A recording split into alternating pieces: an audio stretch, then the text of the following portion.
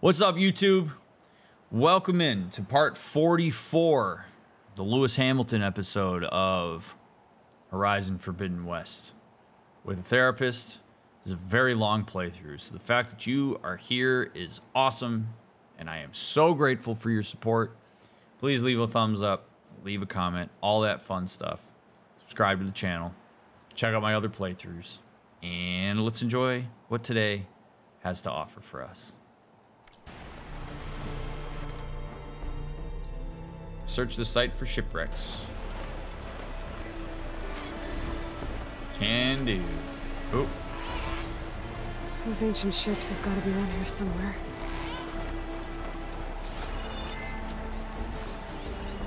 There. A sunken ship. Maybe it has what Harriam and Christia need to fix the gyro compass.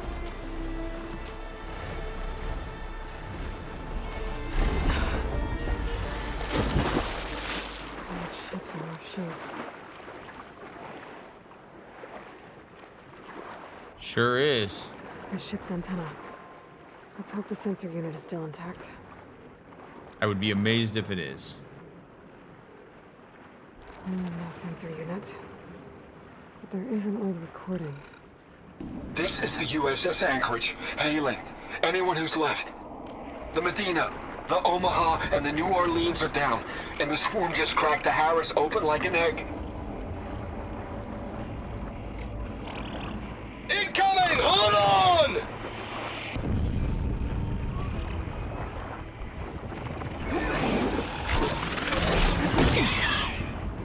The lead Horus is heavily damaged. Looks like some sort of power source. If we can concentrate fire, maybe we can still take it down. I think we've got a ping on the Hamilton! Look! Sounds like their sensor unit was taken out. They were trying to reach other ships. I should find the batteries now.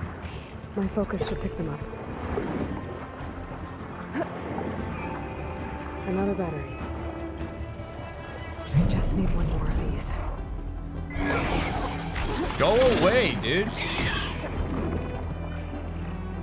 These batteries are apparently non-corrodable.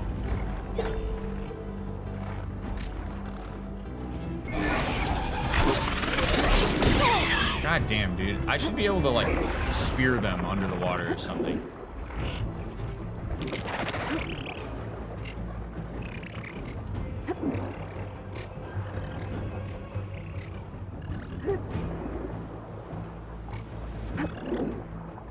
Found you. That should be it. Focus picked up coordinates from that transmission I found. If there's more shipwrecks there, one might have an intact sensor. Here's hoping.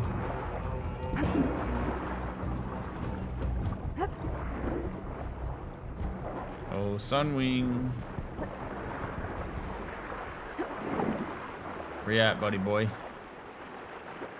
Maybe that Sunwing I overrode is still around. Could be a faster way to get to those coordinates I found. Come here. Come here, birdie. Thank you.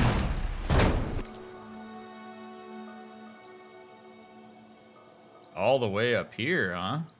Or we can just do this. That ship has an antenna with a dreadwing perched on it. Great. Gonna have to deal with it before I can look for the sensor the Quen need.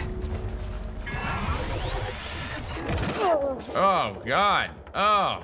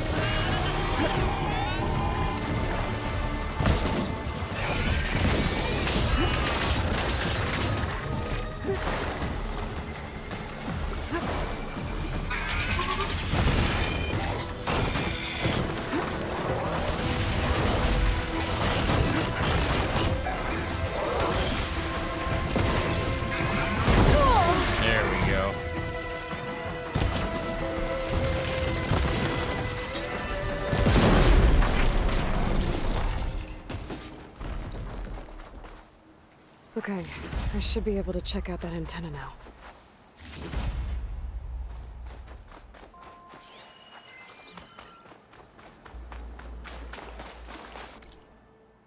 Okay. Where are you at, antenna?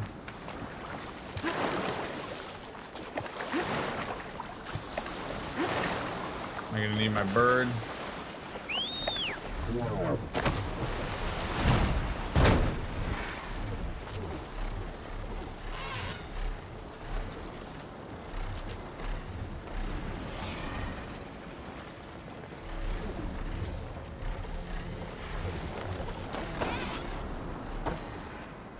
All right. An intact sensor unit. This should be all that Harry and Christia need. Lucky There's me. one more transmission in here. This is the Hamilton. Anchorage, your transmission has been received. Targeting the lead Horus. Just lost a starboard missile battery. Can't fire. We're empty. Damn it. Captain, there's nothing left to fire. Your orders. Set a course for the Horus chassis. Ramming speed.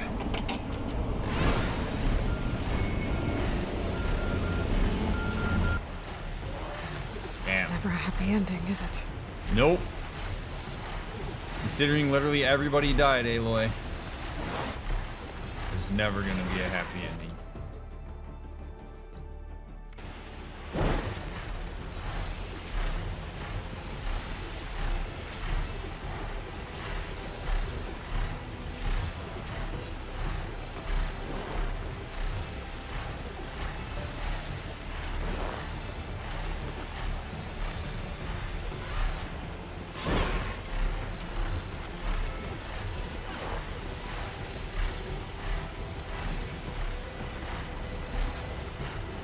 I do wish you could fly a Stormbird at some point. Need That to would find be a pretty spot to sweet. land.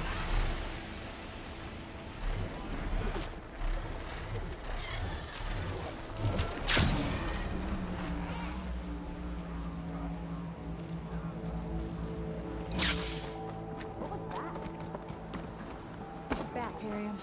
I found what you need.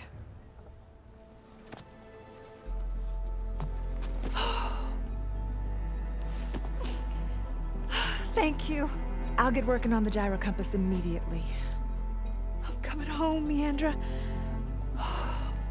You've done us a great kindness, Aloy. Christia is not the only one with people waiting back home. She'll be able to fix that gyro compass in no time. We'll never be able to thank you enough. But this should be a start. Hell yeah. If you need anything, tell Bohai to contact Alva. I'm sure she can help. May the ancestors steer us true. Well, you might want to rethink that phrase. I can't believe we're actually going home. First, we need to put this thing together. Right. Yes, put that thing together. All right, side quests are donezo. Rebel camps.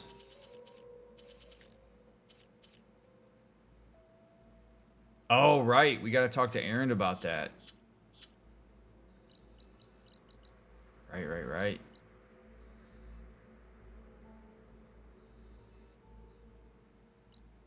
Knock out these sons of Prometheus.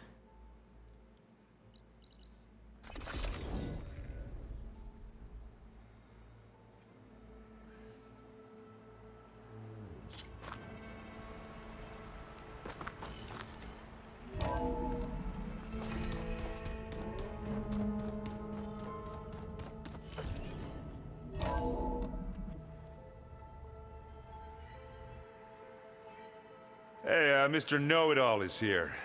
You know, your focus buddy who never smiles. I didn't know what to do with him, so I had him wait in your room. Got it. Thanks.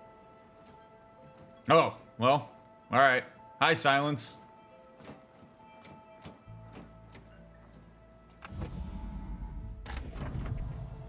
Well, Silence. Looks like you finally found a door you could open without me.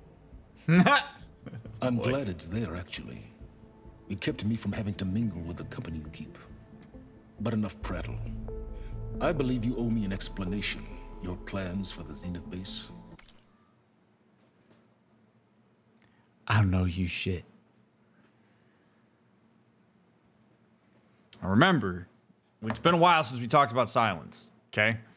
So, very important to understand the way his profile tends to work out on these moments. So we're gonna reiterate something so that you have it in mind as we watch Aloy and Silence talk. Silence gets aggressive when he is powerless and when he's scrambled, as a way to compensate for the, I don't know, helplessness that comes with that, sense of weakness that comes with that.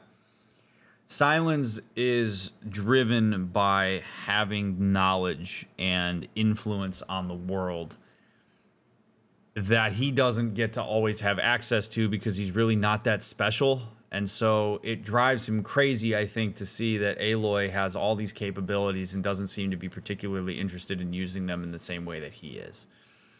So when he starts getting into this whole, like, you know, I'm entitled to an explanation and blah, blah, blah, blah, blah, blah, all of that is because he is actively experiencing some sense of incompetence and some sense that he's stuck. And he tries to control situations through that aggression and ruffling, or like kind of puffing his feathers out. So you can see right through that if you're Aloy. Like, you don't have any power here, dude. I don't owe you anything. Like, she could literally look at him and say, I don't owe you shit, dude. You aren't even part of this. Like, literally, you're irrelevant in the grand scheme of how these things work. The only relevant thing that you have is how to disarm the shields of the far zeniths. And it's in your best interest to do that, too, because you want to survive this world long enough to be able to understand it. So, cut the shit, dude. You need me. And Aloy really needs to access that. She needs to remember her importance in all of this, because Silence is actively going to try to cut that down so he can exert influence on her. But the reason he's trying to exert influence on her, the reason he even attempts to engage with her, is not because he cares about her, it's because he needs her. And he hates that. You're right. I do owe you. My spear in your throat for deceiving me again at the Hades Proving Lab. I doubt you asked me here for that kind of reckoning. Correct. No. Right now, I need your help. So I'm giving you one final chance. But if you ever betray me again, I will kill you no matter what the circumstance.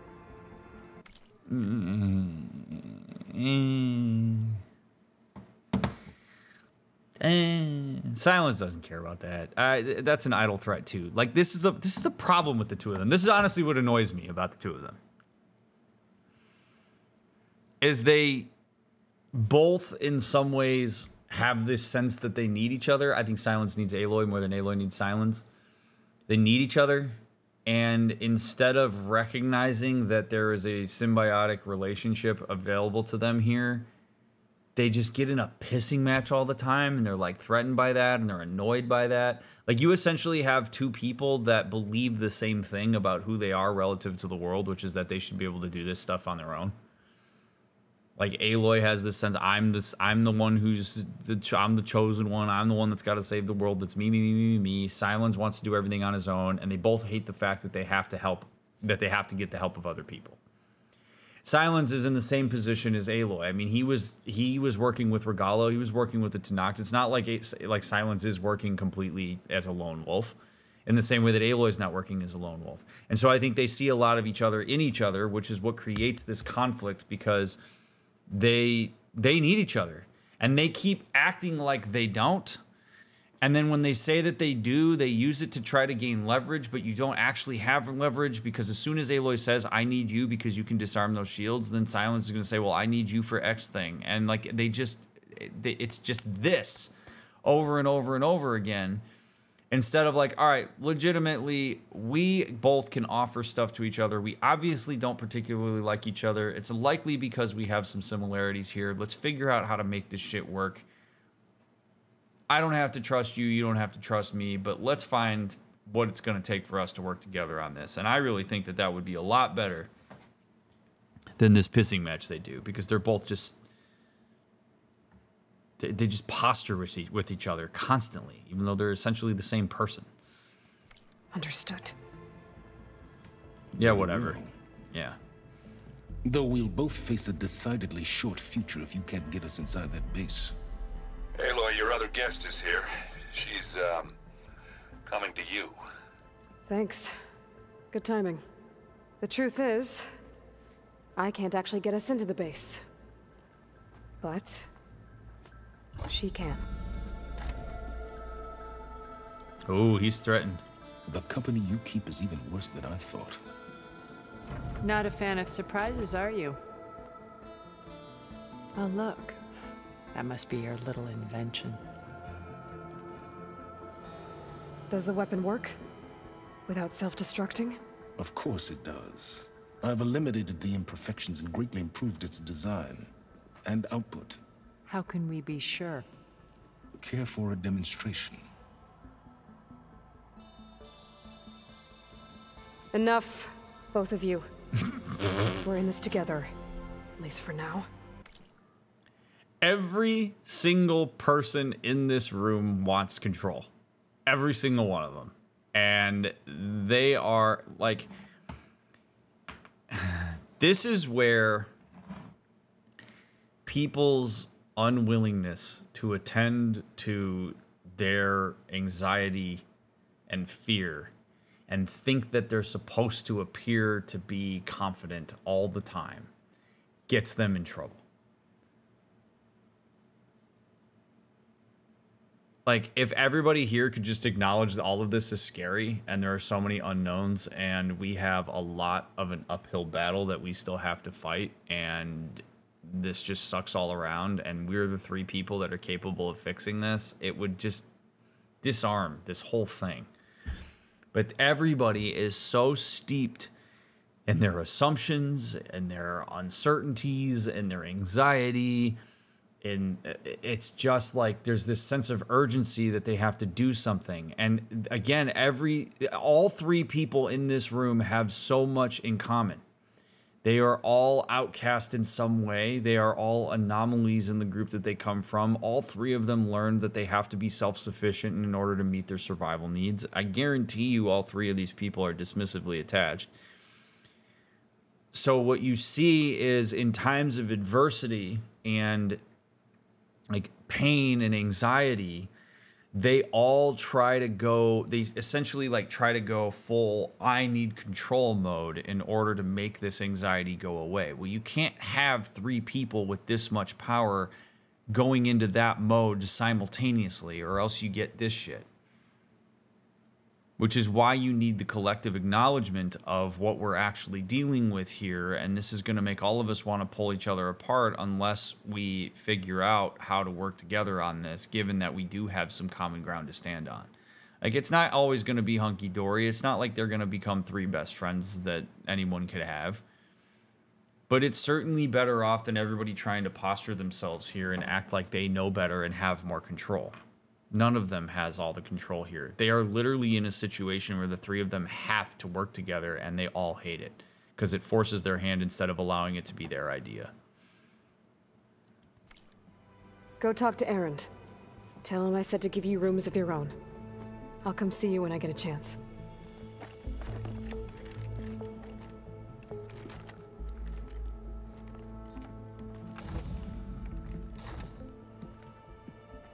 Oh, no. You first.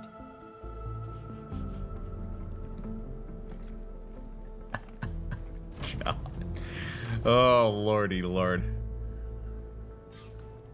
I just wanted to talk to Erend.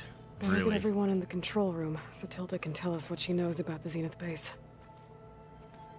When it looks impossible, look deeper. And then fight like you can win. I will, Rost. Now and always.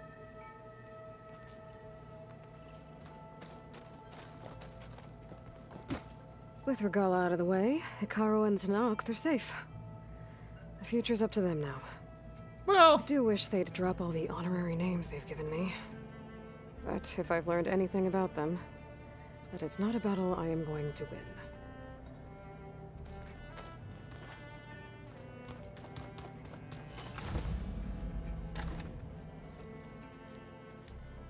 yeah, they're all experiencing a profound sense of urgency right now, so it's just, it's a pressure cooker, man.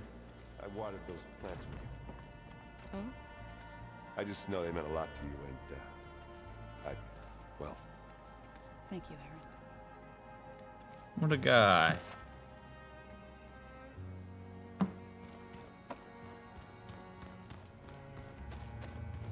What's up, Katalo? I see you've got your new arm ready to go. Yes. It still feels strange. I've gotten used to the absence, but no matter. I'm sure I will need it before the attack on the Zenith base is through. Chocolate frosting. Sounds like a ration every soldier should have. Yeah, absolutely.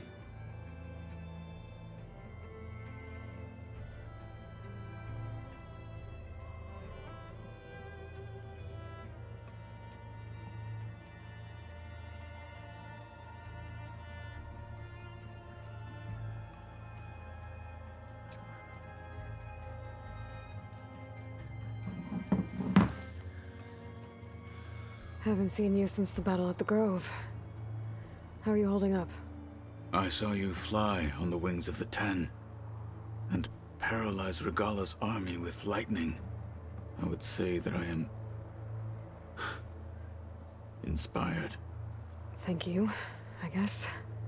It is I who should be thanking you.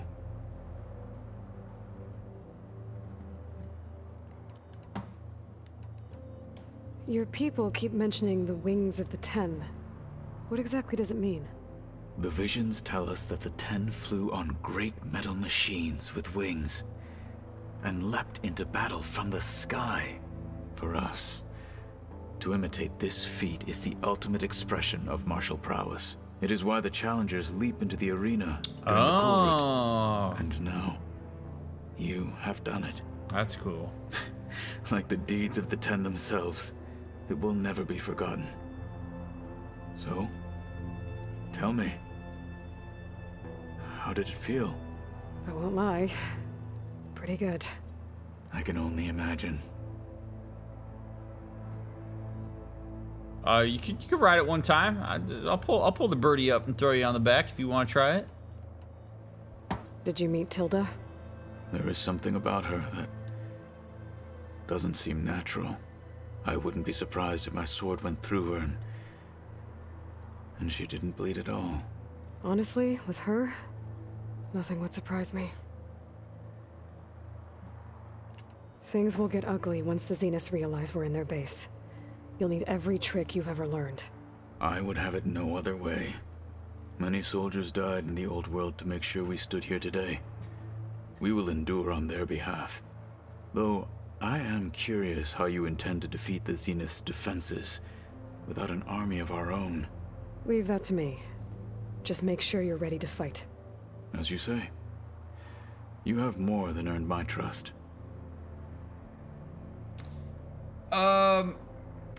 Ooh. She's in a bit of a weird spot with that. I don't particularly like that Aloy is going the route of just trust me, because I do prefer that people have as much information as they can possibly have about the things that they're going to engage in. But Aloy has a loose idea of what she's going to do, but she doesn't have an airtight plan. So she has to make a decision here.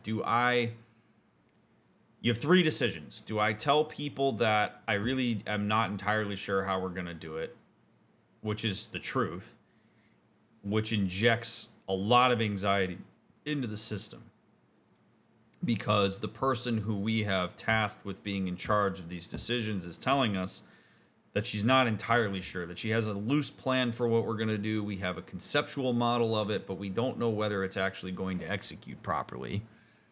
So now everybody's going to sit on the like unknowns of it, of like what are all the ways that this could go wrong, and they potentially fill in the gaps with that stuff. So that's option one. Option two is for her to do what she did, which is to say, well, I've got it figured out. Leave that to me. Just trust that we'll get it figured out, which is leveraging a lot of goodwill and trust from the people around her, because that's a way to leave it up to that person to determine if Aloy said that because she knows exactly what she's going to do and she's confident about it, in which case your anxiety goes down, or if she says that because she doesn't actually know what the full plan is or whether it's going to be fully executed, and she said that to prevent me from having to experience the anxiety of that being the answer. So by giving that answer, she shuffles the interpretation to the person that she's with, hoping that there's enough trust there that that person will go with explanation number one. The third option would be to give him all the details of the plan as it is constructed so far. And that could be overwhelming. That could invite him to poke holes in it, etc. But it also is the route that gives him the most information. And saying, here's what we think we're going to do, here's the plan as we see it, here's your role in it, etc. Now, I realize there may be like video game reasons why Aloy didn't do that, but if he's wanting to know what that plan is and is consenting to going in there and taking the fight to the far zenith, at some point it would be very good for us to give him an idea of what the plan is. Like, everybody's going to need to know it, because the idea of like, we're just going to follow me blindly and trust what I have to say starts to fall apart very quickly, because then when people have to improvise, they're not improvising within a nice structured framework. They're just improvising based on their own induction, and we don't really want that.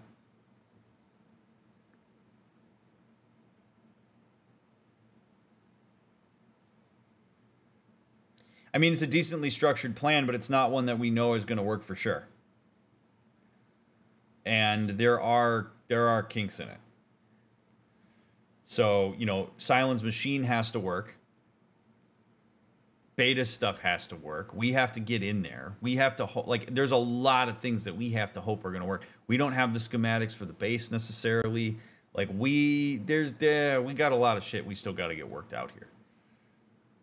Do you think avoiding giving him information is robbing him of agency? To an extent, yeah. I mean, I think Katalo is going to follow us in no matter what. Like, I'm not really questioning his loyalty on this.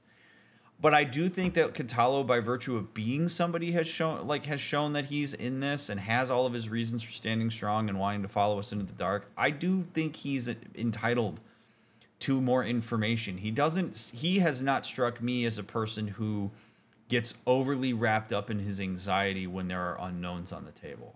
He benefits from knowing what the plan is, having something to execute. He seems to be very comfortable with the idea that there may need to be some improvisation and then not everything is going to be cut and dry. So to me, Katalo's a person where you give him some of the plan. You tell him what the plan is, what his role is, what some of the things that still need to be worked out are. You keep him in the loop. Especially since he's going to be on the front lines of this thing. I have to go. But I'll be briefing everyone on the plan And soon. there's that, too. Understood. Right, like, I could just see there's going to be a comment. Somebody be like, you spoke too soon, DrMick. She's going to just do it in the conference room and tell everybody. And, like, yes, that's true. And also, he just asked her directly. And I still think that it would be worth her while to give him maybe some of the specifics. It would take her, like, 2 minutes. Or ask him, like, what kind of specifics would you like to know about the plan? Or share with him, like, you know, hey, I'm going to share this plan with everybody in the meeting. Here's some additional stuff that you should know. Hey, Aaron. Yeah? I was thinking we could spar for a bit. When you have the time. Oh, sure. Yeah, of course. Might be a way to deal with my anger.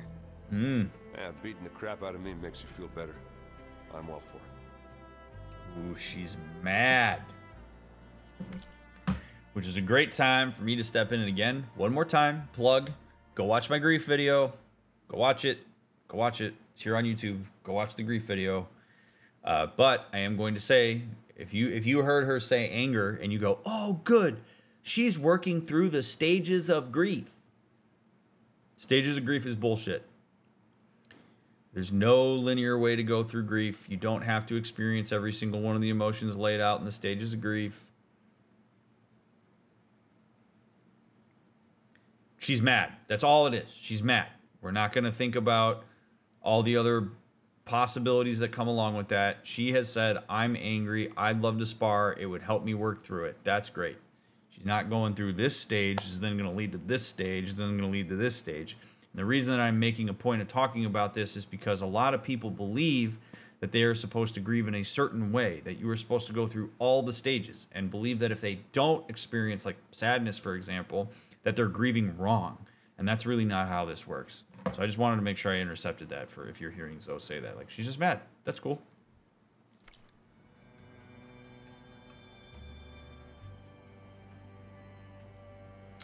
They've had a pattern of going back and forth on missions without telling each other what the specific plan was, like when he didn't tell Aloy how he would test the arm until they got there. Do you think there's something meaningful in that dynamic and how she's being vague here?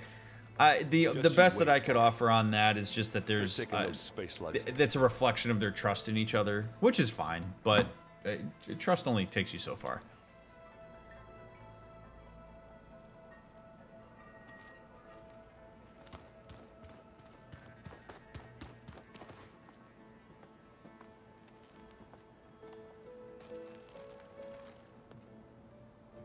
Aloy, it appears that we have some interesting new guests. I'm glad to see you're okay, though. I heard you gave the Tanakh something to talk about. I was half expecting you to burst in through the ceiling riding a sunwing. Sorry to disappoint. I gave him a little mystery to figure out. Thoughts on our new Zenith acquaintance? I'd say she smells like death, but even death smells of something.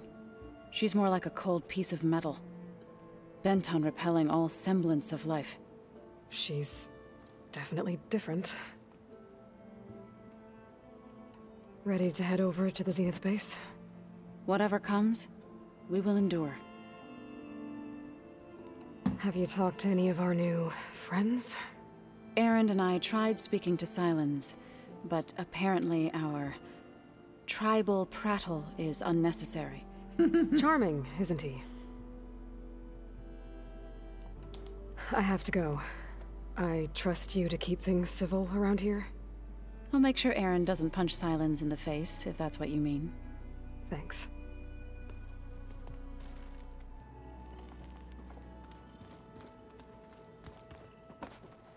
Aloy, you came back with some interesting friends. Wish I could say we don't need them, but Sylens and Tilda are here for a reason. Yeah, enemy of my enemy and all that, right? Right. I guess Sylens is keeping to himself, as usual. I was hoping he'd give me an excuse to hammer his sorry ass to the ground. Please don't. You telling me you wouldn't want to get just one good hit on that smug face of his? After everything he's done? Sure. Later. Right now, he's got something we need.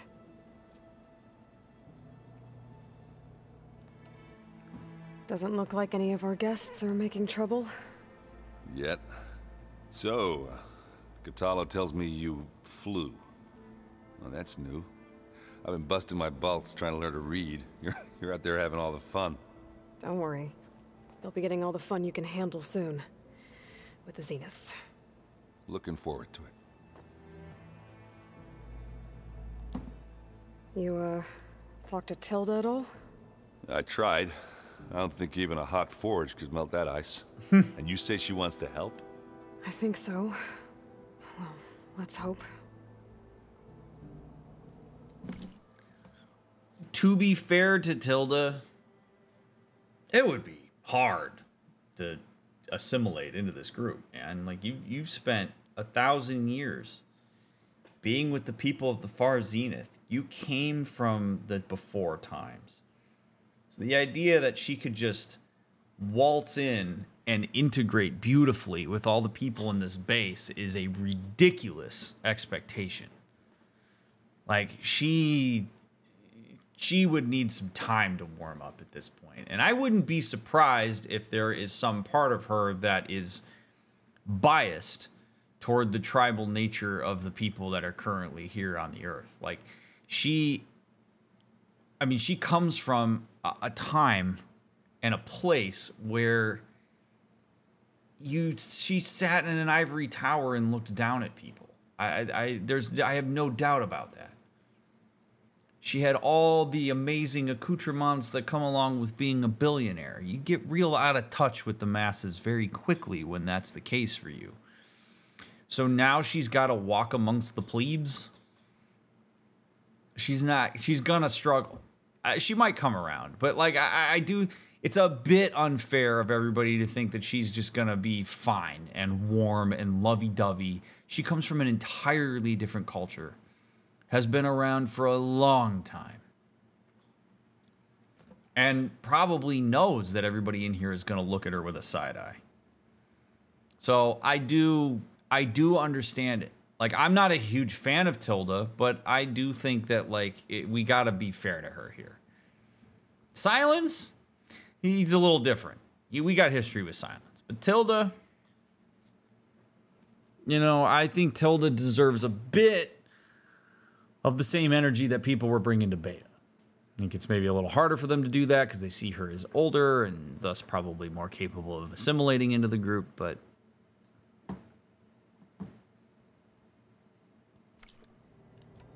I found out more about the Sons of Prometheus. They definitely have a base. It's a place called First Forge. We just have to find it. First Forge? All right, that's it then. I know where that is. You found one of them? A Sons of Prometheus operative? He was posing as a Delver, but my focus locked onto his. When he saw me coming, he ran. I caught up with him, and he tried to crush his focus. But there was still data on it. A bunch of locations and coordinates. One of them was called First Forge. I didn't know what it meant till now. Hey! Nice job. You know me. Ancient tech expert. You are now, Send bud. me those coordinates, okay? Now hold on, Aloy. I'm coming with you. Asera's the last of a line of killers that murdered Ursa. And I need to be there when she goes down. Of course. Send me the location and I'll call you when I'm close. All right, then. Absolutely. He certainly deserves that. I better get going. Oh, you know where to find me.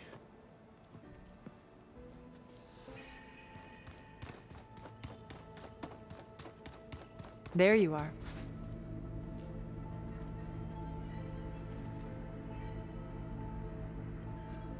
Knowing that she's also the voice actress for Arya T'Loak, I just, have this very dissonant experience because Arya T'Loak is...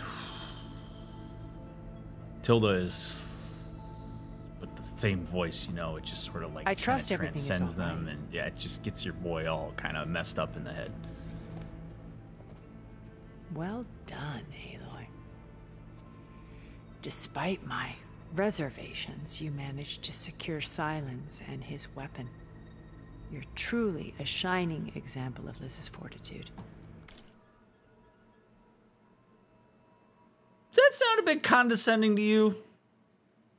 That sounds a bit condescending to me. I've been thinking about what you said at your house. How you were friends with Elizabeth.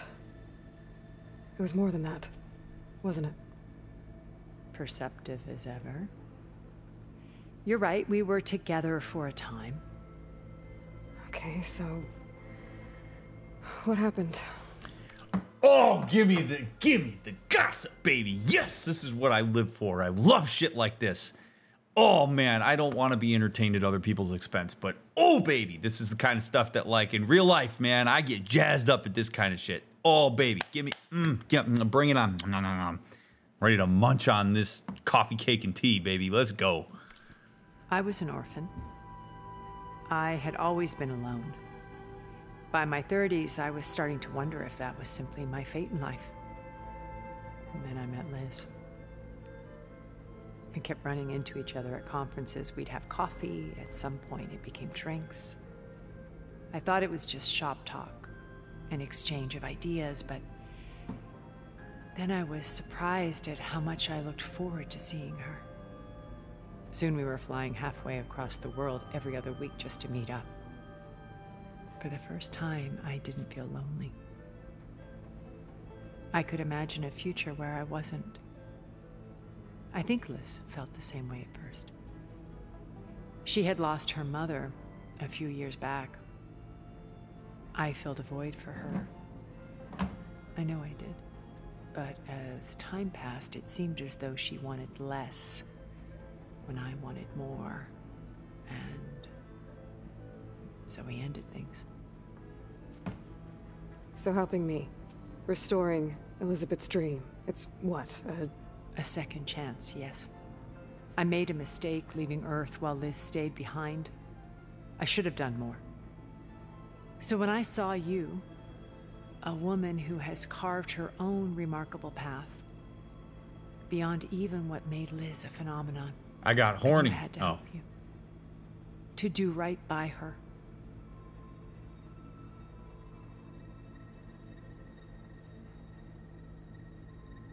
Wow.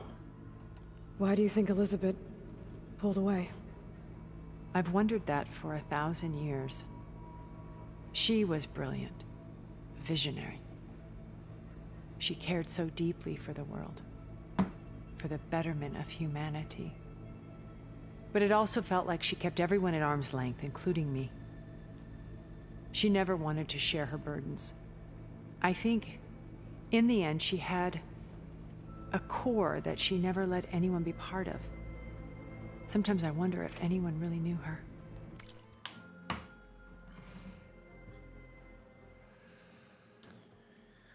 Oh boy.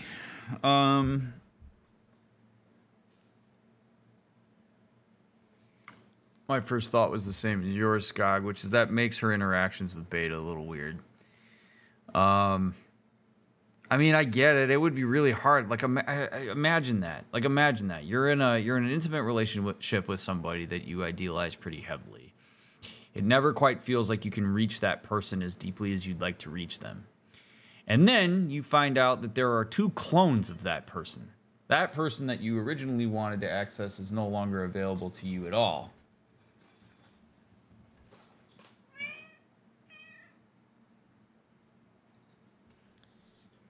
But now you have clones of that person available to you. So Beta getting to come hang out at her house and stuff, you know, yes, she probably wanted to take care of Beta, make sure that she was okay. I believe that stuff. But I also very much believe that there was definitely a self-serving part of that, which was essentially that she maybe got a chance to get to know the parts of Elizabeth that she didn't get to know because Elizabeth didn't let her. Which feels gross because in a lot of ways it's like Elizabeth didn't consent to that. Like Elizabeth would have told you all that stuff if she wanted you to know it. You would have got to know it if she was going to let you in. And so for whatever reason she didn't let you in. That's not information that you're entitled to. Nobody's entitled to that information. So trying to get it by facilitating that relationship with Beta, potentially, ew. With Aloy, it's a little bit different, I think, because Aloy is further along developmentally, but I wouldn't be surprised if Tilda's willingness to be vulnerable with Aloy is potentially to see if she can get there with, not with Aloy like in a relationship, but to get that piece that she's looking for. What happens when I try to facilitate intimacy, albeit in a very awkward way? Can I get somebody who's more accessible to me than Elizabeth was? The answer with Aloy is going to probably be a resounding no. So it just feels weird. Like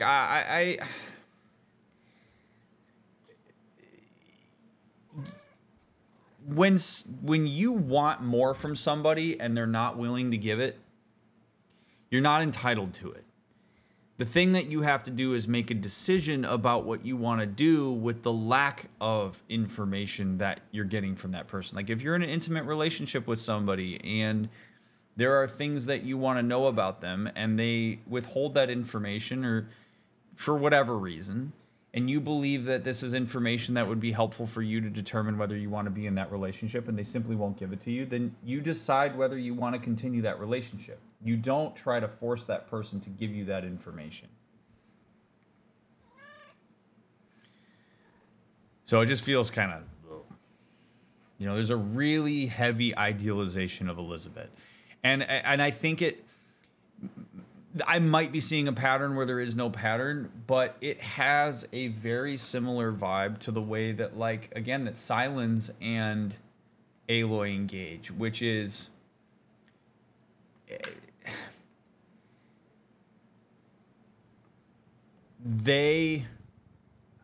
how do I want to put this? Got distracted by my cat. They want control. They believe that they're entitled to all of the information. And when they don't have it, they get weird. And they need Elizabeth for the things that they want to do, and they are willing to use her. And in Tilda's case, she's like using her and expecting that there's going to be like, it's just, I don't know. It feels weird. It's hard to describe because it's the kind of situation that like real life doesn't have a parallel to. Like, it's not like people are walking around with clones. But you do have very strong opinions on this, don't you, buddy? Yeah, this is a... You see Aloy with the red hair, and you're like, I got something to say about red hair. Yes, I got something to say about red hair. Scratch my ears. Yes. You're making it hard for me to keep my thoughts coherent, buddy.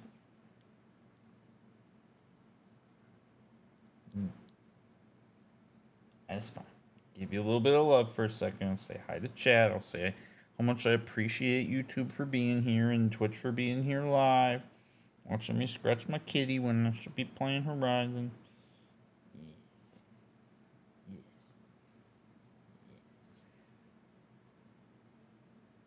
Yes. I love you, so I'm willing to do that.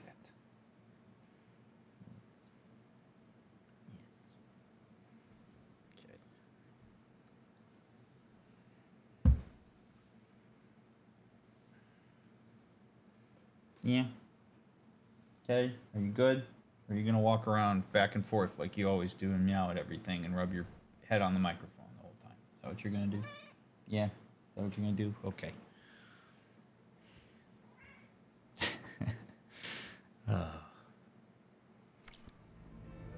I found a recording of you and Elizabeth back in the proving lab after Farzineth's attempt to steal Gaia. Yes. A most unpleasant conversation. She said something after the call. I think she regretted how things ended between you. Did she? All this time, thank you for telling me. I've always hated that those were the last words we ever said to each other. And that her last impression of me was as a functionary of Far Zenith, not who I truly am. Which is? You don't get to do that.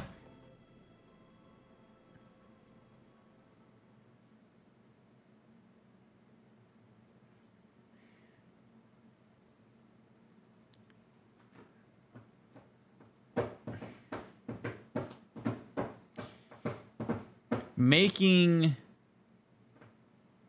how do I want to say this?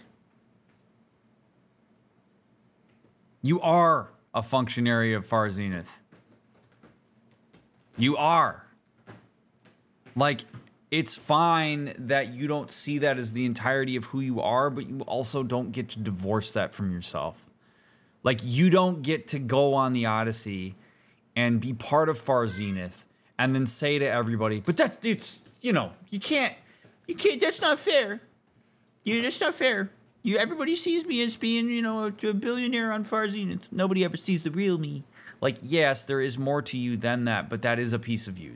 Like, the things that you choose to do, the people you choose to engage with, the places you go, these are all things that are a reflection of how people are going to conceptualize your presence in the world. And so if that's something that was particularly salient to Elizabeth, and Elizabeth had whatever kind of objections she may have had to Far Zenith or whatnot, or was grieving the loss of Tilda in whatever way she was going to grieve, and whatever, you don't get to decide that people should divorce that from you because that's not who you are. Like, that's fine, but like, yes, there's more to you and people can try to get to know it, but if people are going to look at you right now, you're dressed like the Far Zenith. You got your shield up. You've been alive for 1,000 years.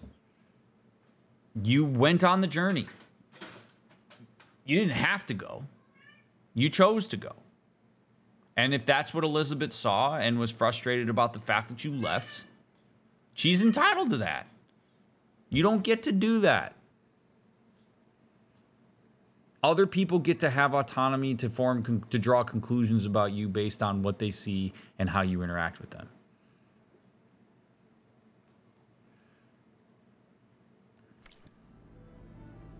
You said before that you're not like the other Zeniths.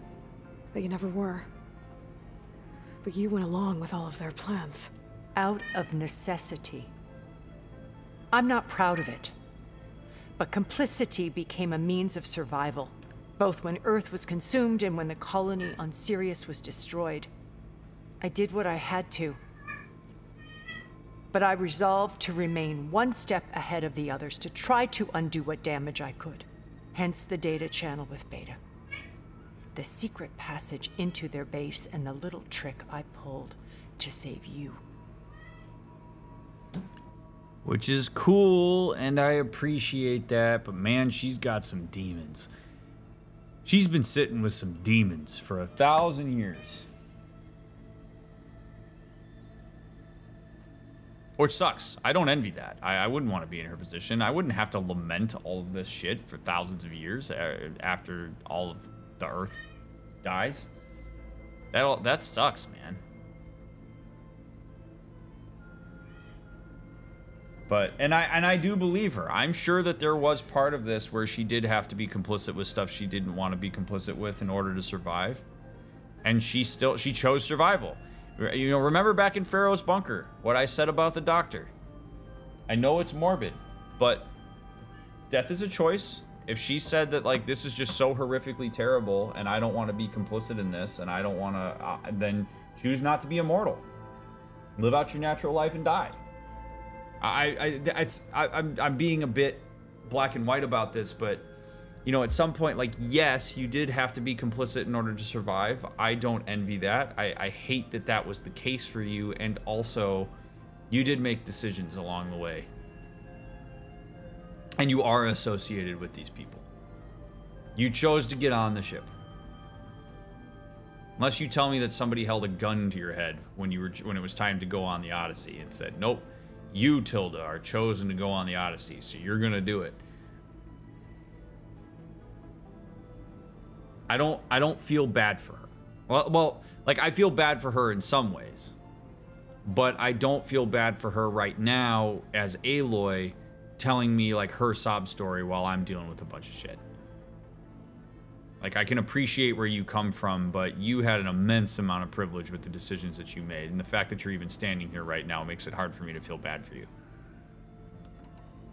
Why did you make the data channel look like your house? I built that house as a shelter to weather any storm. A safe place, not just for me, but for the art stored in its depths. Cultural artifacts of incalculable value. Truly, some of the greatest achievements of human civilization. And you wanted Beta to see them? Yes. Her upbringing was so cold and technical. I thought if she could experience Vermeer and Rembrandt, it would bring something else into her life. A heritage every bit as valuable as the scientific and technical data being drummed into her. Didn't we already talk about sorry this? I had to cut off contact, but I'll never regret sharing this house with her. She needed its shelter even more than I did. Well, that's weird. Okay. It's like they just kind of recycled the dialogue there. When it's time to break into the Zenith base, what can we expect? I'll go over the full layout once you've assembled your friends. Suffice it to say, we will need to push as fast as possible to Beta and Gaia's location, dealing with heavy resistance along the way. There are also printing facilities where the others have been amassing the natural resources they've stripped from the region. What for?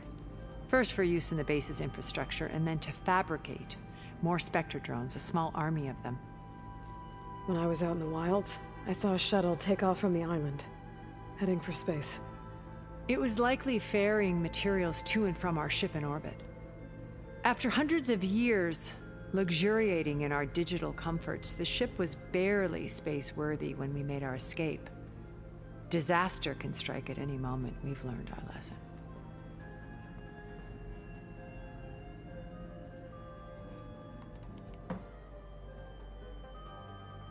So, Eric. Was he always a bloodthirsty psychopath? I believe he got worse over time. On Earth, he was the founder of a profitable private military company. A band of cutthroats, in other words.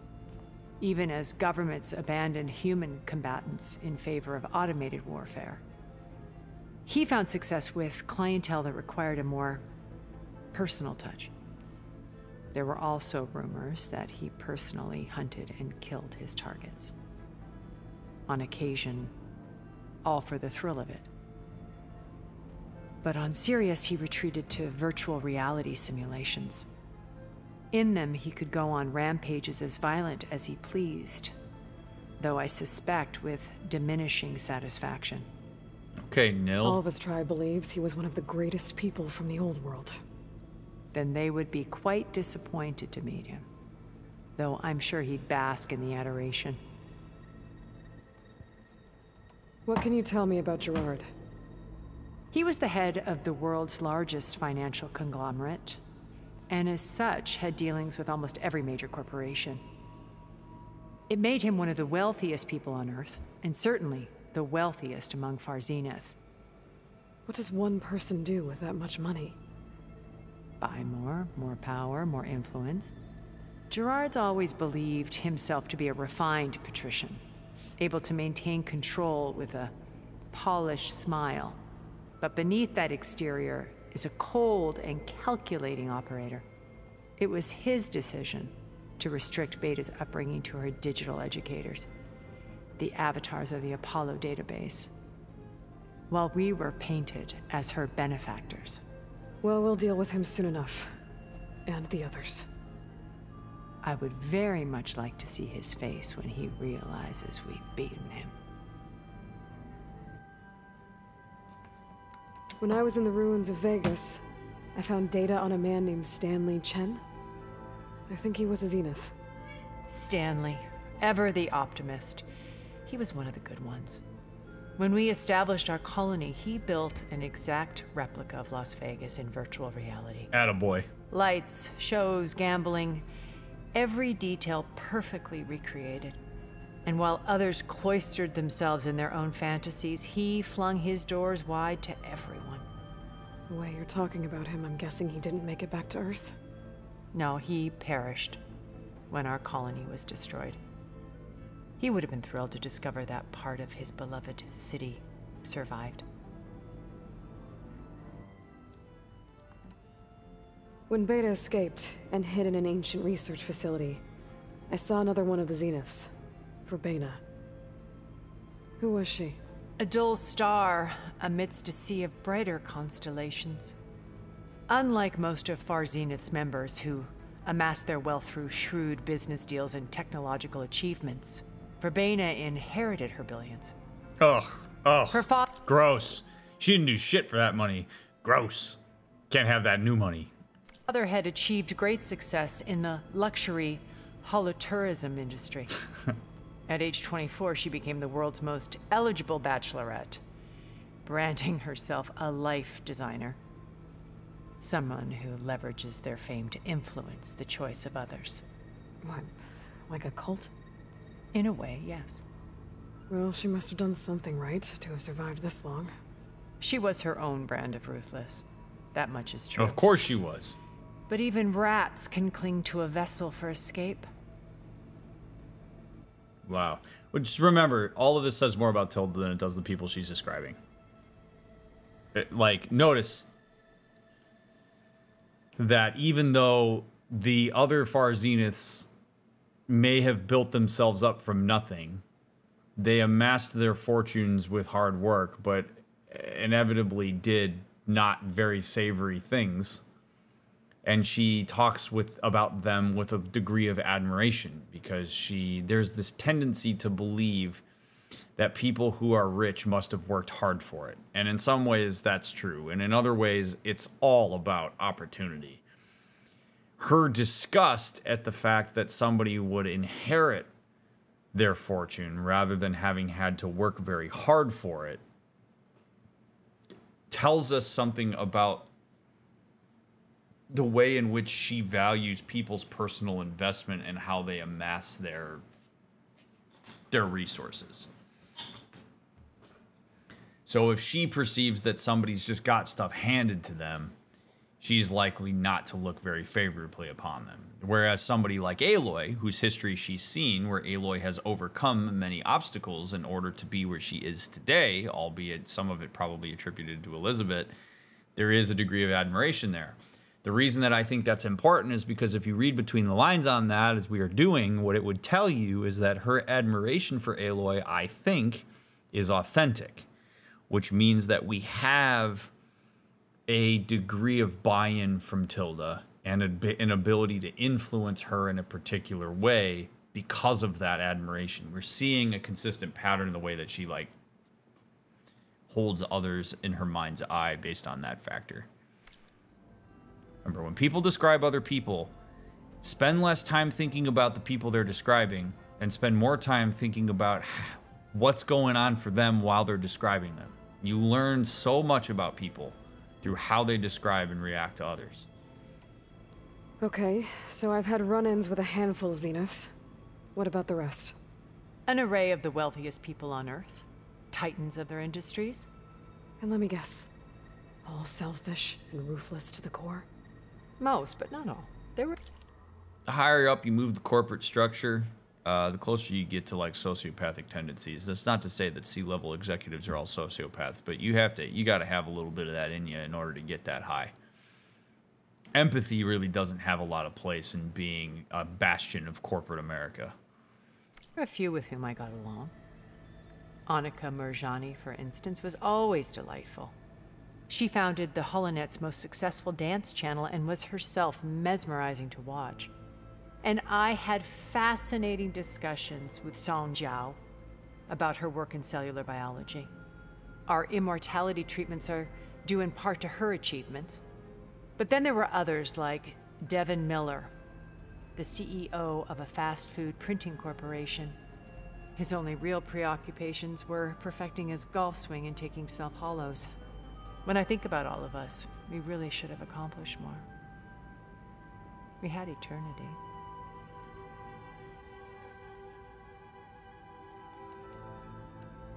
Have you figured out how Silence's weapon works?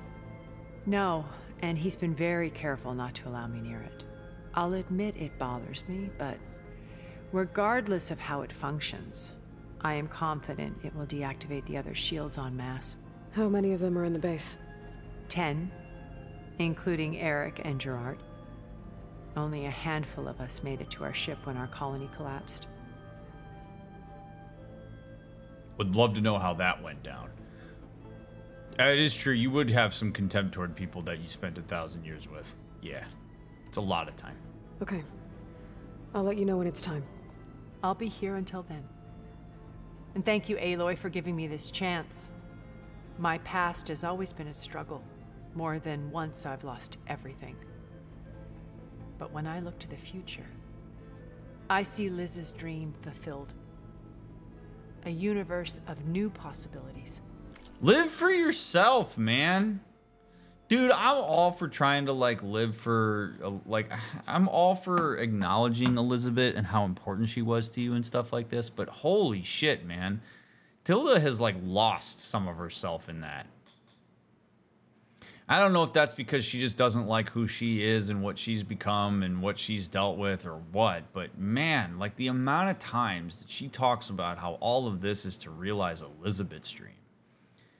Like, first of all, I'm not Elizabeth. Beta's not Elizabeth. I'm not going to be as impressed by this potentially as Elizabeth is. Dead Elizabeth would have to make a determination of whether this was something that was going to make it up to her. But, like, it saddens me sometimes when people get really, really, really invested in carrying out the legacy of something else besides their own convictions. Like, you can certainly have people influence the direction you want to go, and you can do things where you're like, you know, I think my dad would be proud of me if I did this. Like, that's fine. But there are people that legitimately lose their sense of self in that. And it's not always just other people. I mean, it can be religious deities. It could be so many different things. It could be a company. It could be a brand, whatever. Like as soon as you start kind of like selling your soul for something that you believe something else wants, and you start making all these decisions on behalf of that, no matter how healthy, that causes a lot of internal conflict. And it's just amazing to me how often Tilda's like, yeah, for Elizabeth, like, what do you want? You Tilda. What drives you?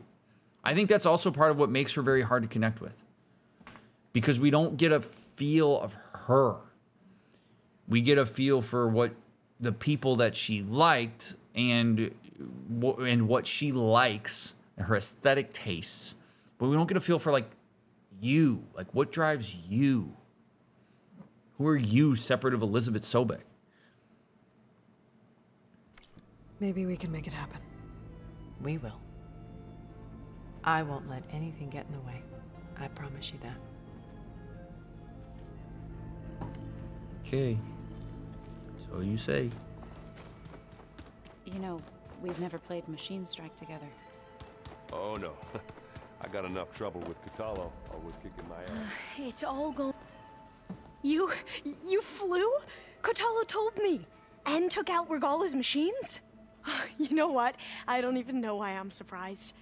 I saw we have visitors and a new weapon. Does this mean we're ready to take the fight to the Zeniths? Almost. I suppose you saw that Tilda is here. Our very own Zenith. I almost went up to her to ask her, well, every question I've ever had about the legacy. Every diviner I know would kill to get 5 minutes with one of the old ones. But now that she's here, all I feel is a vague unease. I don't know if I'm scared of finding out more uncomfortable truths, or just scared of her. Probably both. Probably both. That would be wild. That's good, though. Alva got the ick, and she followed it. You sure you're okay going on this mission? I know things must be happening pretty fast for you. I've already braved oceans and madmen who thought they were ancestors reborn. Why not a few immortals with lethal drones at their command, too? Guess the more the merrier. Why not? I hope our new guests have been behaving. This Silence, he's the one who built the weapon that can take down Zenith shields? He is. Though I wouldn't expect him to answer any questions about it. He refuses to dole out his secrets to us lesser mortals. Oh. You know that special part of us that makes us warm, kind, welcoming? Our spirit? Yeah. He was born without that. Well.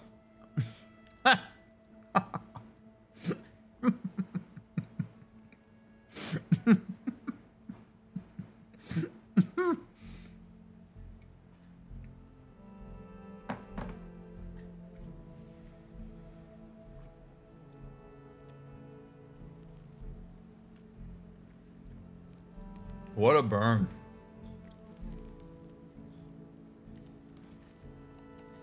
I need to wrap up a few things, but stay sharp. I'll be ready when you call.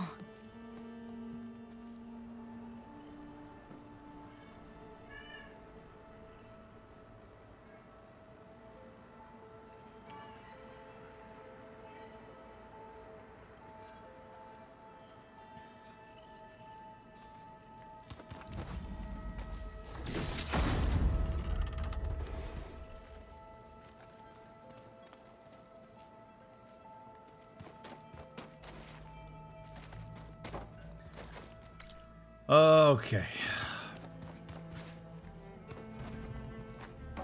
Did you need something? Oh, Jesus Christ. Oh, my God. I did not see him in here. Oh, man. Oh, God.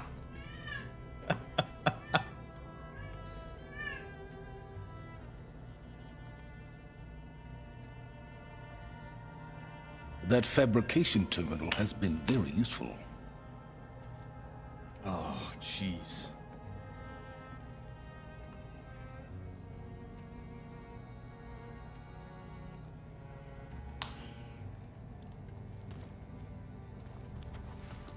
Bravo. You managed to sway a Zenith to your side.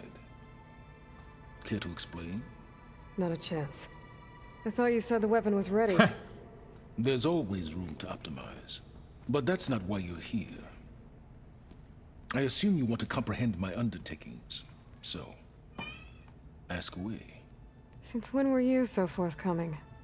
Since you turned this into a waiting game.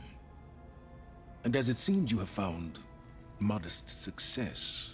Oh yeah, modest. Perhaps So modest. I'm willing to be generous. Aw, you're such a sweetie pie. Such a sweetie pie, Silence. Okay, so your big plan, everything you've been manipulating for the last few months. Let me see if I got this straight. You learned about the Zeniths from Hades when you interrogated it. Then you came up with a plan to defeat them by using a Tenakth army and that weapon. And to get the Tenakth to fight for you, or rather the Sons of Prometheus, armed Regala's rebels with override tech. Did you have an actual question, or are you still playing catch-up?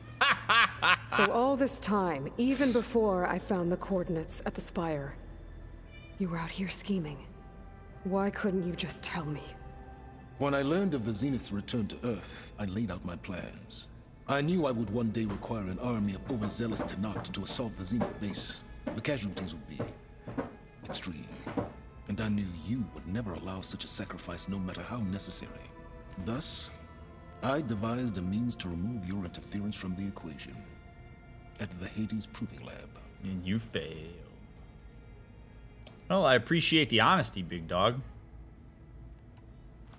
You wanted me to surrender to the Zeniths at the Hades Proving Lab. They almost killed me.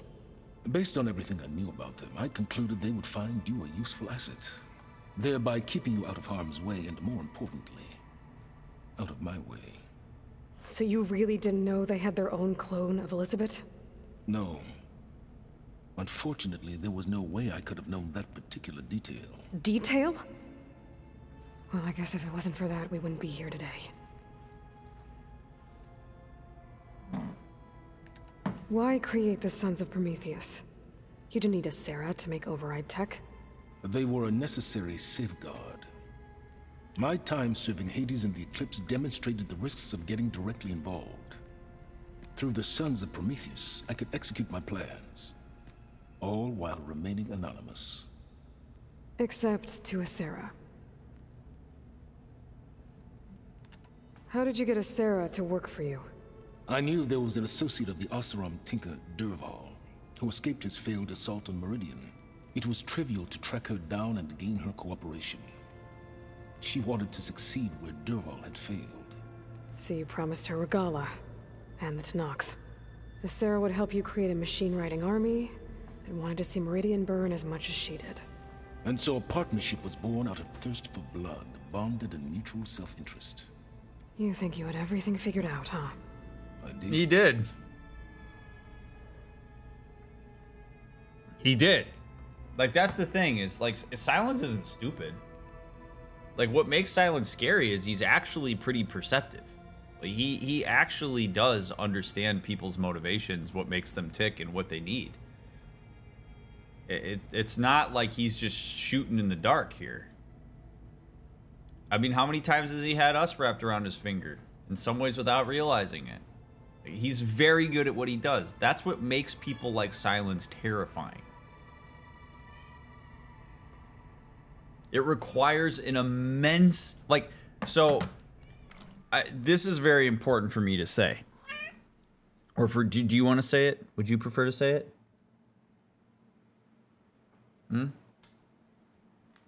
Oh my gosh. Guys, it's not even snack time yet. What are we doing? All right.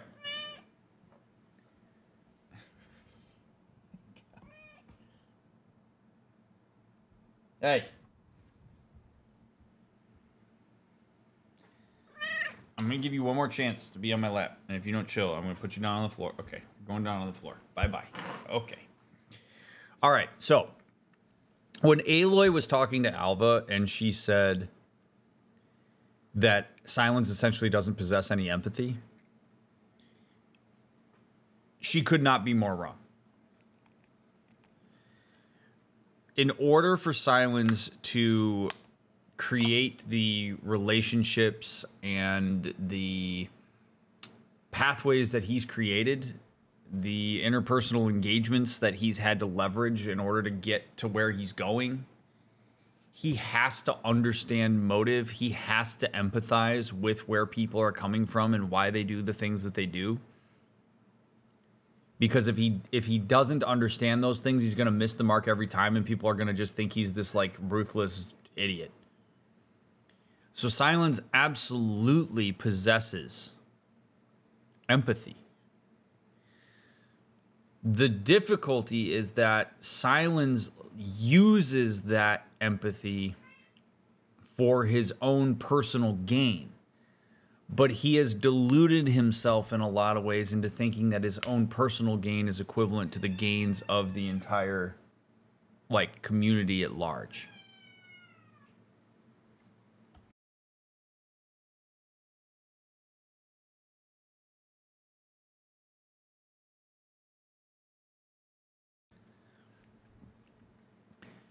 So he's not using the empathy to connect with people and be diplomatic and join forces.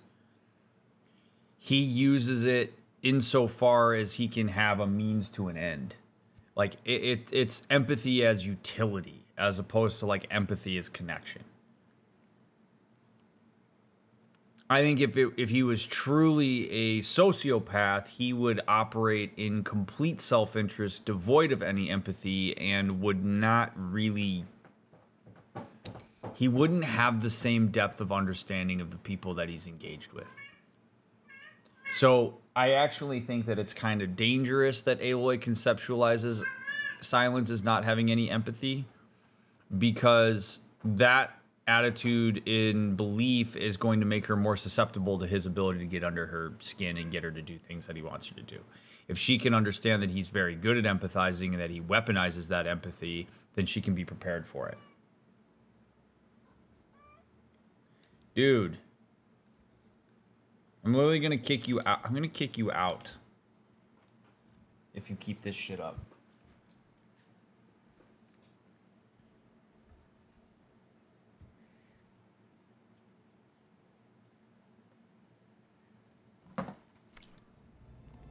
Tell me about the weapon.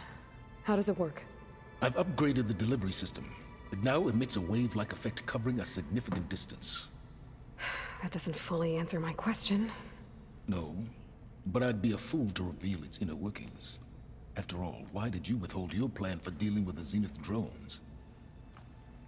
Yes. Even you can appreciate the value of secrecy when warranted. Suffice it to say that the weapon will work. That's empathy, by the way. Again, just to really hammer this home, he understands. That's empathy. He gets where she's coming from on this stuff, and he's trying to get her to realize, like, yeah, you can empathize with me. You get it. He has a very sharp knowledge of how the humans around him work.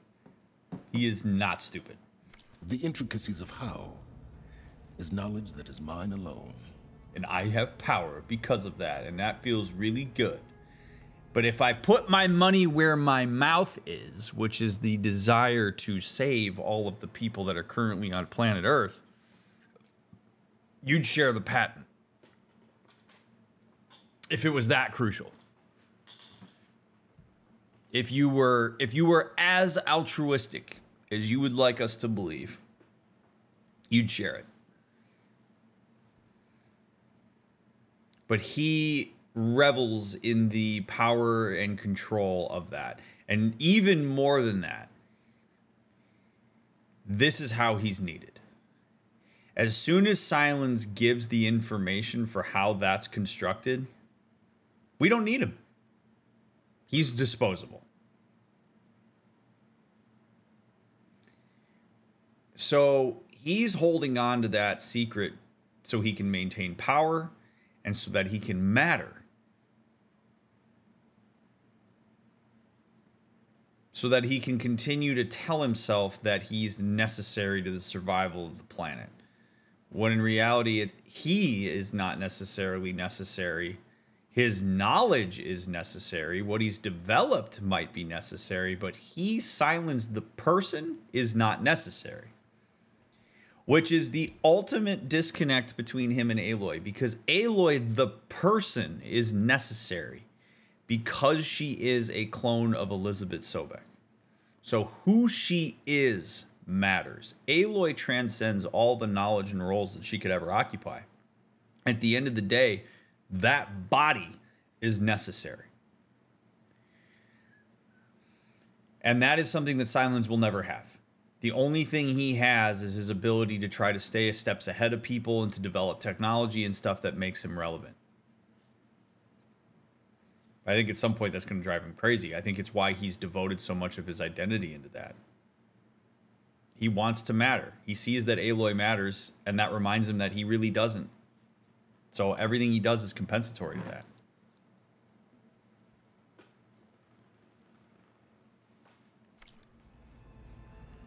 Why help Regala take over? If you wanted an army, you could have just gone to Hekarro. Before Regala's rebellion, Hekarro was only concerned with battling machines and fostering friendships with the Karja. Even if I gained his ear, he would never agree to send his forces to battle a threat he couldn't understand. So helping a bloodthirsty exile was easier? Yes. Yes. Exceedingly so. Yes. Yes. It is so much easier. Of course. Dude, Aloy, you gotta stop being surprised by Silence doing the things that make sense. Yes.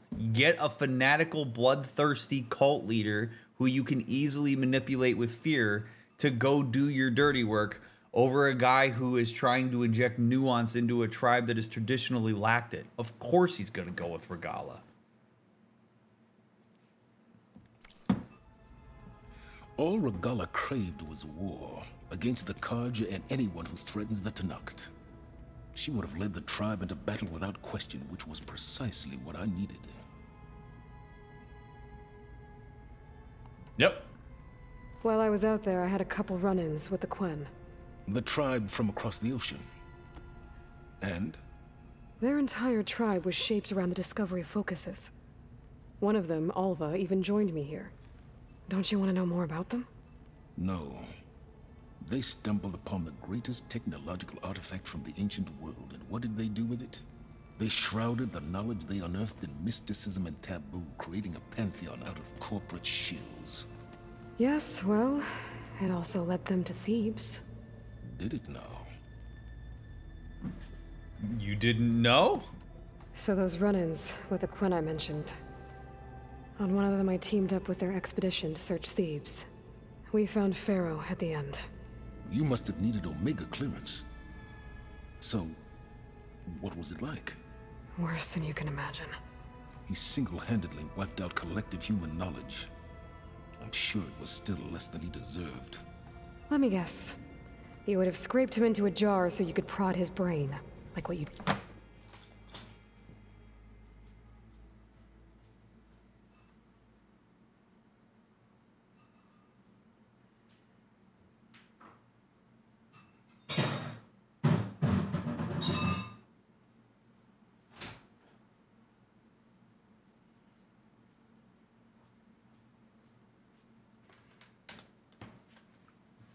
Cool. Well, let's hope my cat doesn't get sick from drinking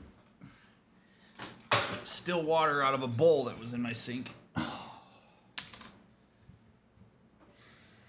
thought the clattering was like Allie eating cereal or yogurt or something. It was my cat in the sink because the door was closed. All right, whatever. Did with Hades. For a start. All right, Silence. I think I've talked to you long enough. I'll let you know when it's time to go. And try not to mess with Tilda while you're in here, okay? I don't need the two of you butting heads. Ah, yes. About your Zenith ally.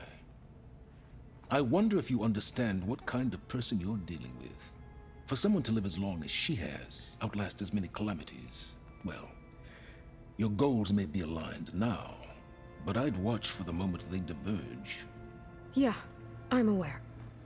Reminds me of someone else I know.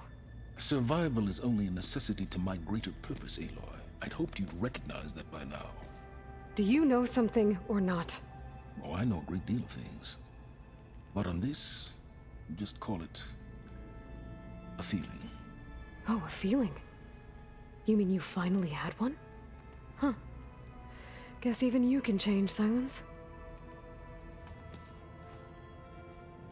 It's not really an insult, but whatever. All right.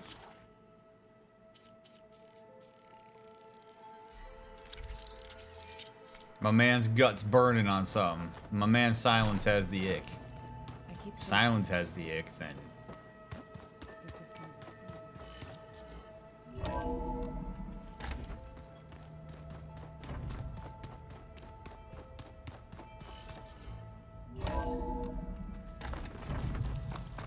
Okay. We are gonna go do...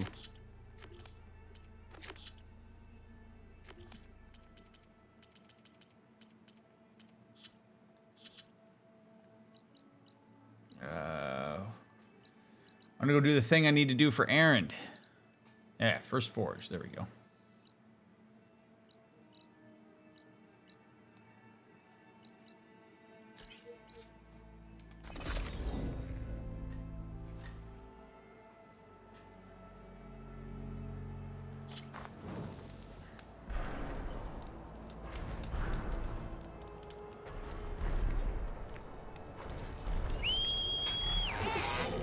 Hey!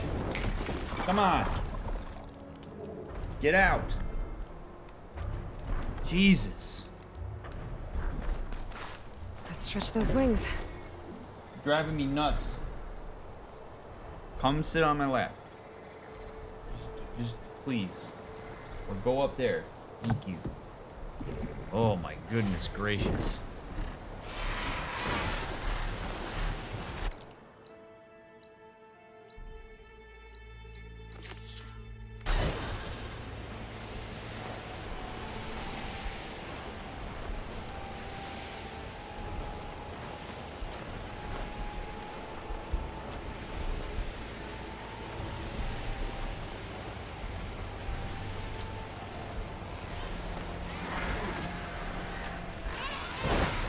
Little night ride.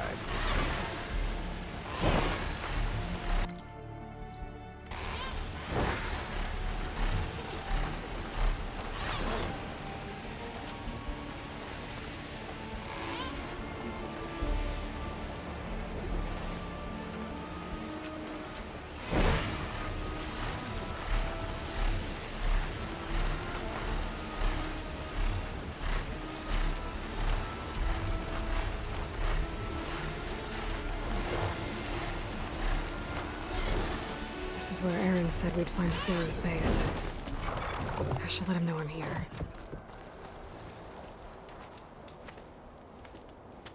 Hey, Erend.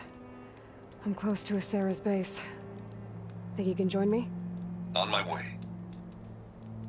Oh, baby. So, ready to take down some very nasty Oseram? First, we have to figure out a way in.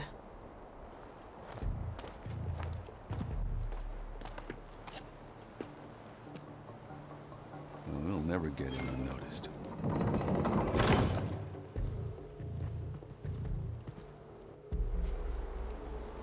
Your armor. It's almost the same as theirs. Yeah?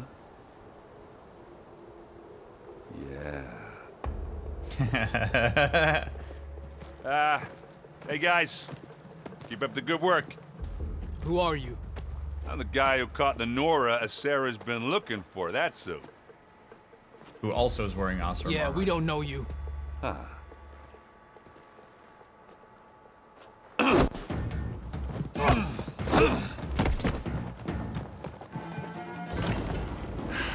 Well, that went well. We should do it more often.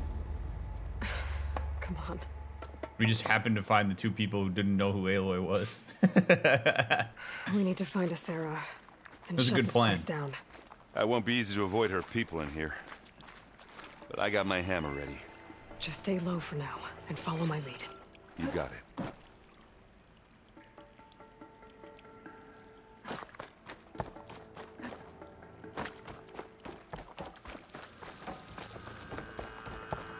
Aloy.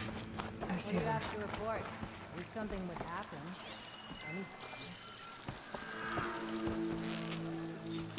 Hey, mean to do that? Alarm! Just here. Get her! Wrong fight. Aloy, for you.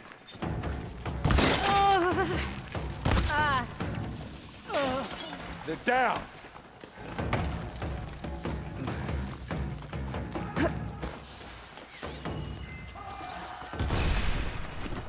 Give them a few more shots. Right there. Now this is why I came along. No!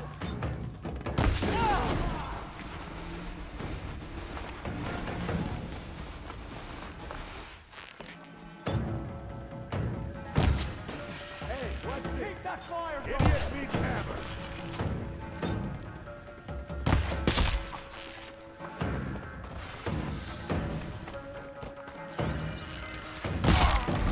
No! What the hell are you doing in here? Oh, they weren't expecting that.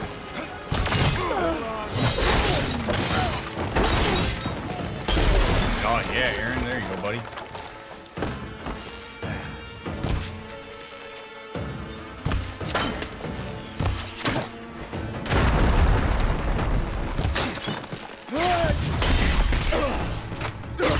I want you dead! Thanks. He's annoying me.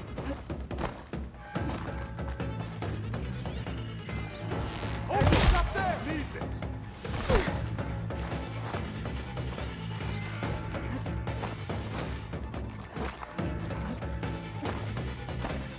They're in that area!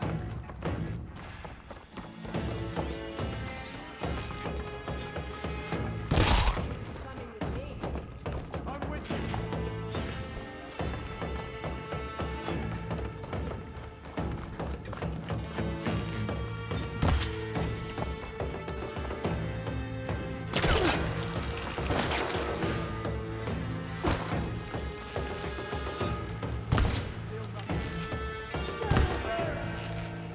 I'm tracking her! Let's get into this. Here we All right, go. let's go Leviathan's Breath.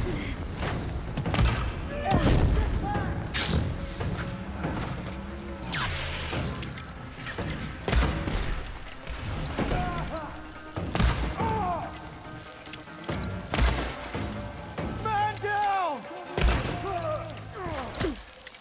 I'm empty.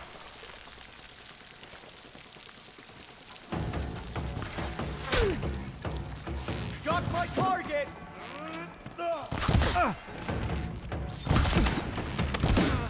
Punish her!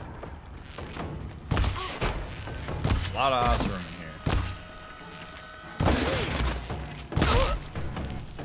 Well, they weren't using those brains anyway.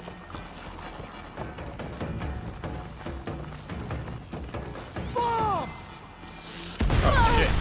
Jesus, I walked right past him. They need help!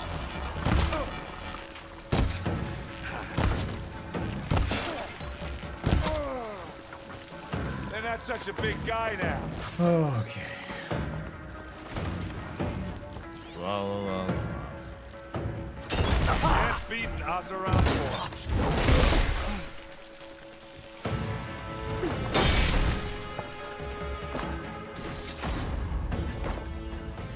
Alright. Base still not cleared.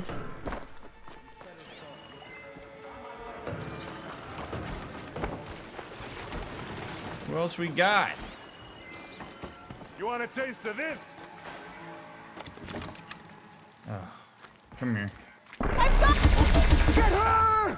Go on, Did you mean to do that? Yes, I meant to do that, Aaron. I'm waiting for you! I think that's all.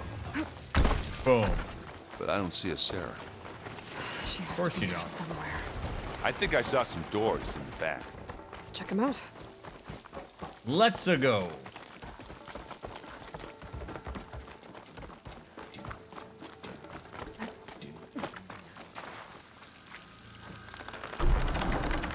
We got Tanakh wheels with Oseram doors. What was that?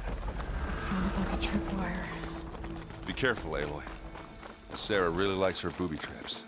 And you still like the sound of your own voice, Aaron. Sarah.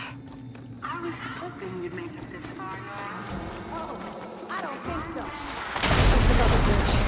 We'll have to find a way through.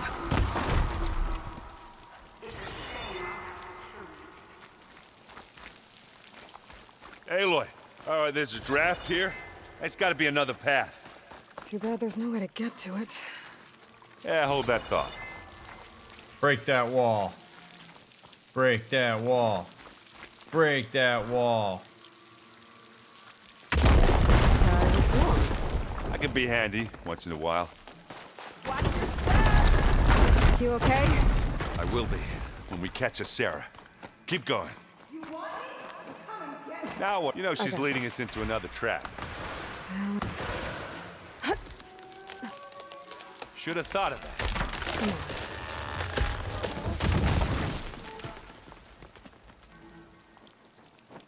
Go. Let's go. Tripwires.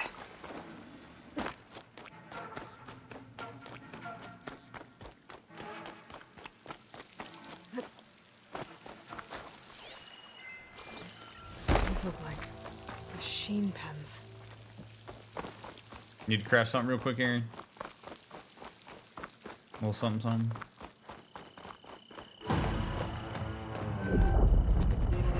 She's about to be outside.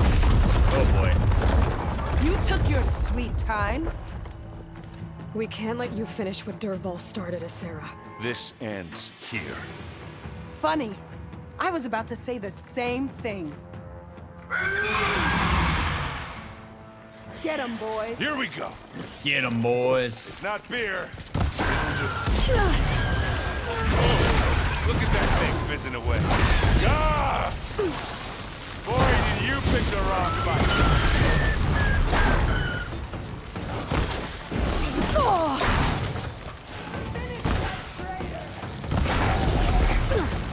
Stop that!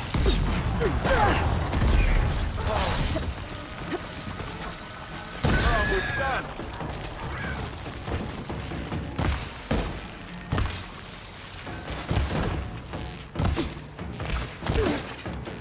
Good job, I stabbed. Feel the fear! And take him down.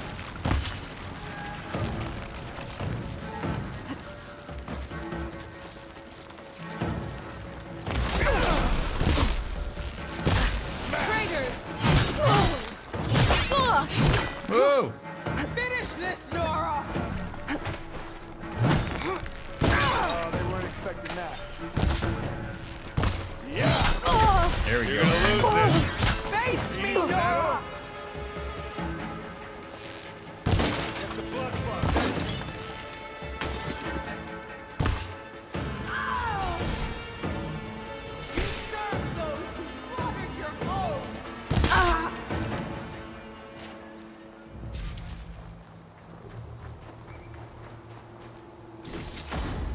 Ooh, the Sun Scourge. Ooh. Ooh.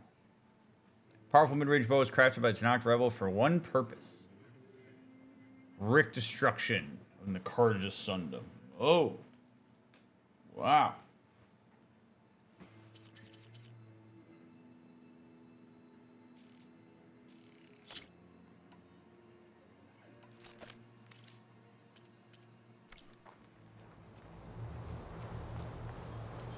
All right. You're on fire, Aaron. It'll pass.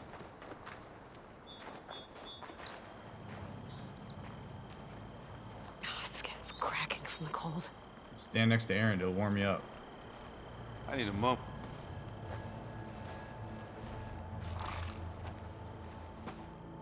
You okay?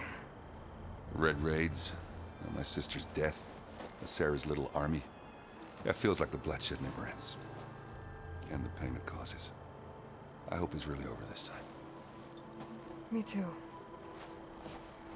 But you did good. I'm serious. We couldn't have stopped this without you. Well, I'm glad I could help. For once, I guess. Should we head back? You go on ahead. I'd like to take a look around first. Make sure Sarah didn't leave any more surprises behind. Okay. I'll see you later, then. By the forge, I could use a drink. That's cool. I mean, I actually think that's fine to, like, leave Aaron to reflect a little bit before we start talking about how's it feel. Like, asking him to process how that feels in the moment like that would be, I think, a bit ridiculous. My man needs a little time to gather himself.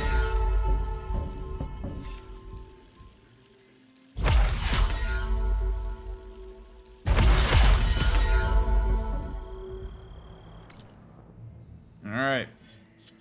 Good shit. Let's see. Now we go to... God, you still got Rebel outposts.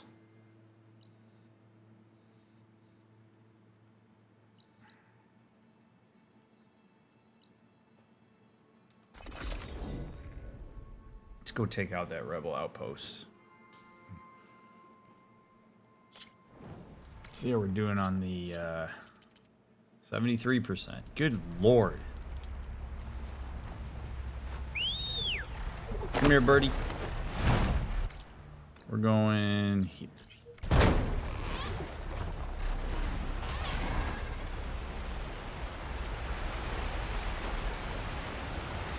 Up, up, up. Come on, buddy. You can do it. Come on.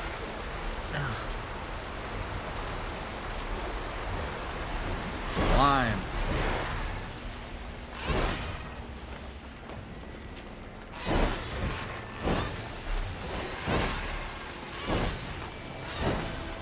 There we go.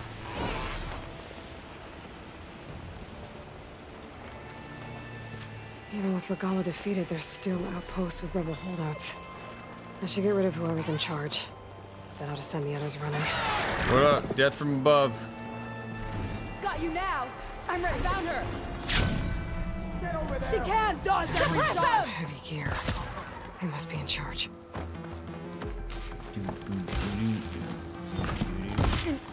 What the?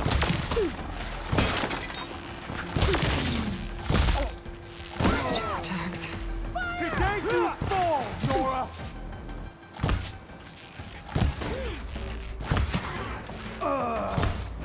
Cover us! Don't let her get away! Key. I should check if there's anything with a lock around I here. realize it's probably just kind of like a remnant of the game and like how the game works in terms of like completing it. But like this is all the more reason why like Like, the fact that Regala's forces remain after her death means that they're so, like, kind of fanatical that I just don't believe that they would have helped us. And I don't think Regala would have been able to sway them over that easily. What the?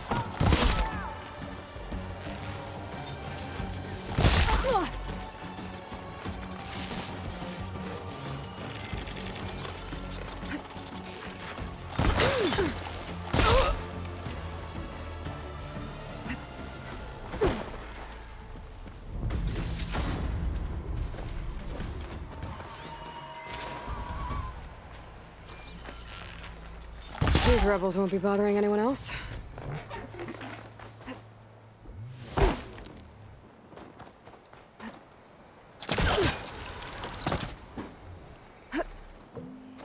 Little lore.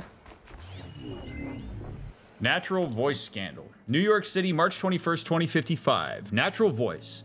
The music trend that has swept the HoloNet over the past year, garnering over 100 million self-professed vocals who record and distribute songs without digital or surgical altercation, is now facing its first major scandal. Songbird 5, a leading artist in the movement, confessed today to singing with a modulator implant on all 23 of her most streamed tracks. Fans and fellow vocals are devastated. I thought she was authentic, you know, lamented Dove Tears 13, whose natural voice fan sphere provides more than 3 million streams per day. But it turns out she's even more fake than some AI-driven Wood Boy band. At least they don't pretend to have a real data corrupted. Always searching for authenticity as science advances.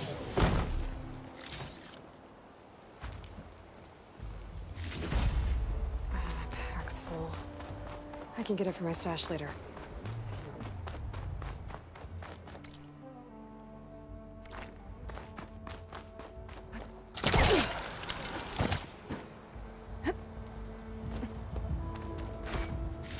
Tags.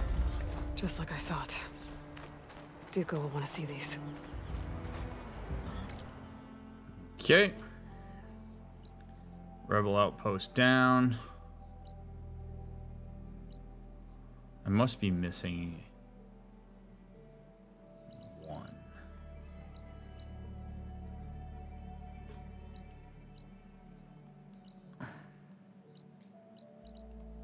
Maybe.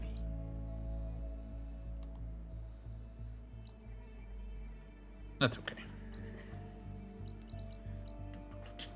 Let's assemble our companions. Yeah.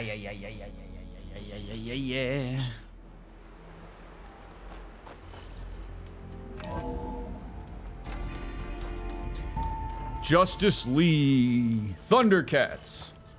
Ho!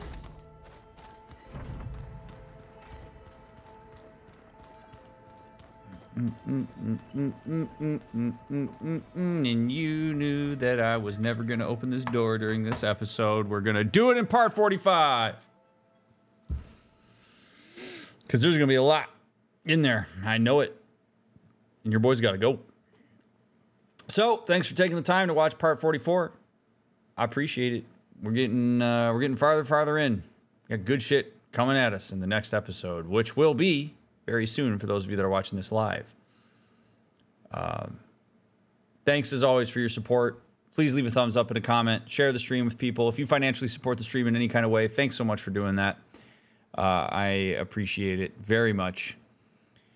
We do our best to get these videos out as soon as we possibly can. Support my stuff elsewhere, TikTok, all that. TikTok, Twitch, Discord, all that fun stuff. Would love to have you come hang out in other spaces. If you're binging, I'll see you right over in part 45 in front of this door. If you're waiting for the next one to come out, I'll get it out to you as soon as we can. You're fabulous. You matter. I'll catch you on the next one.